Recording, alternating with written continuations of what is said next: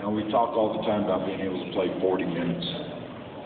And I thought the first half was a tremendous basketball game, up and down, both teams scoring, rebounding. We were making some free throws. And then in the second half, San Diego State stepped it up to a different level, specifically with Hopkins. We could not get her slowed down in transition, and that became an issue for us.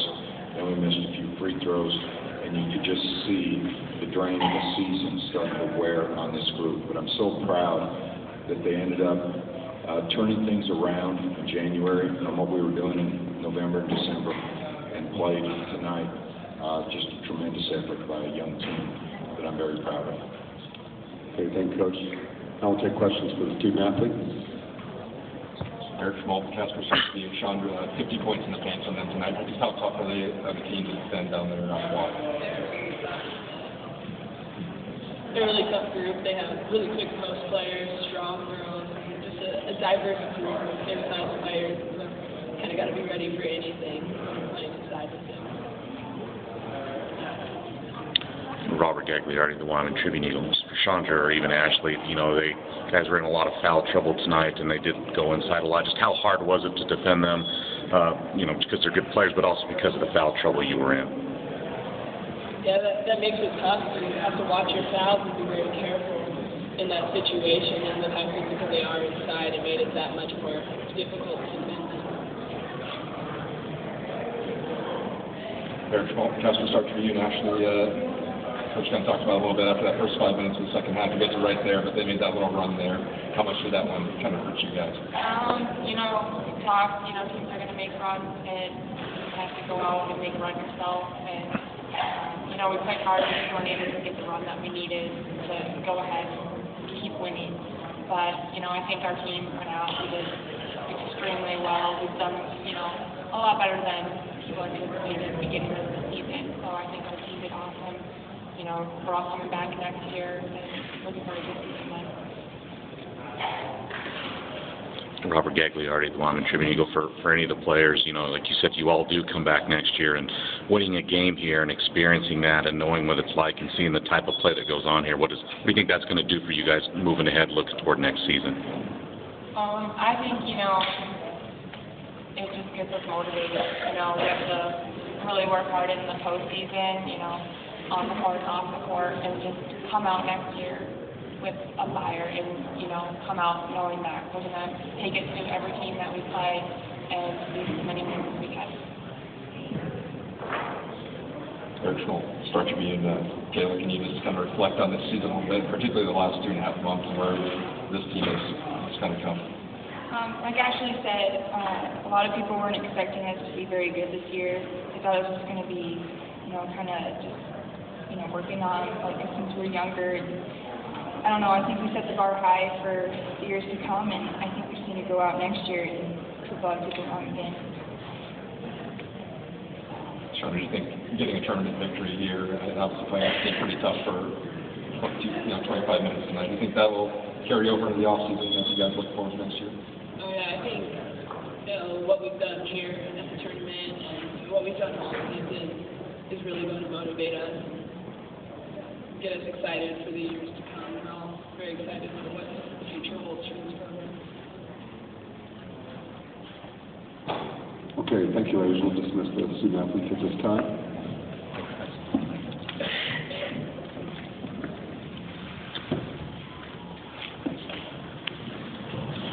Now we'll take questions for Coach Legerski. Eric Schmaltz, Chaundra Sewell, and Joe, kind of the same thing for you there. Chaundra said a diverse group of post players. What makes them so effective down there on the block? Well, I look at it a little differently. I think their point guard is able to get to the basket. And when Hopkins is able to get to the basket, you end up rotating and trying to take her away. She is such a tremendous passer, has great court vision. So all of a sudden, she's able to find players that are within 2 or 3 feet of the basket. You know, it makes it very difficult because you have to give help, but then when you provide help, she could also find the open person, and so that became a bigger issue. So I see the points in the paint But so much of that I look at is because a point guard is creating all that, rather than just say we couldn't handle somebody at the block. Robert Gagliardi, the Wyoming Tribune Eagle. You mentioned Hopkins, Joe. Did she just stepping into another gear? Or I know a lot of your guards were in foul trouble. I'm sure that couldn't have helped. But what did she do different where she really, like you said, was able to kind of take over there? Robert, I'm an older man. I remember driving that standard. Most of us go from first to second, maybe to third before we get up in speed. Hopkins goes from second to fifth. She can move in a hurry. She can make a lot of things happen. And that is really where it was at. And we did not have an answer. And then you have Clements running the other side, who can score a number of ways, putting it on the floor, shooting the ball from three.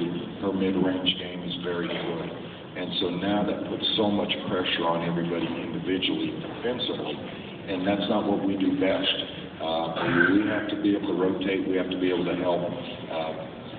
San Diego State was just very good today. I give Coach Burns credit. I mean, she has them playing at a very high level, and they really came out in the second half. And like I said, they jumped a couple gears. Eric Schmaltz, start to me. How much did you think those free throws hurt? You missed 4 in a row. You guys had had maybe 6 points there, and all of a sudden it stays at double digits. Eric, when you take a look at it, we shoot 36% in the first half, and they shoot 58%. The free throw line was a big benefit. We were 8 of 10, and that became a big part of it. And all of a sudden, you start missing the front end of a one-on-one, you're missing 2 shots, and we go to 50%. Not the difference in a basketball game, but maybe the difference in keeping the game, maybe breaking a run and giving you some hope. The free throws we missed are very difficult. You could see it in the expression of the players. They know they're missed opportunities. I know it's tough to you, maybe right after a game, but just reflect on what this group accomplished, particularly after the New Year's. I told them in the locker room that I couldn't be more proud of the group. I remember our last non-conference game. We ended up going out to Eastern Michigan, a very talented team, and we got beat really good, and they had to make a decision of what they wanted to do as a group, and I kept working with them, pushing them, and they responded. And for this team to be able to come out here and win a game in the Mountain West tournament, I couldn't be more proud of it to be able to get to this point. It's very difficult, and they're going to find that out next year. This just doesn't happen. You have to put so much work in to even find a way to get a victory out here. This league was very good, very evenly matched, and so when I reflect back, and I'll do that over the next couple weeks, I'll be very proud of the effort that I was able to give. We were so undersized most of the year. Brenna Freeze really steps up and has to play on the inside at about 5'10", and starting 3 freshmen. I'm pleased with where they're at, but we have a great deal of work to do. Okay, thank you very much.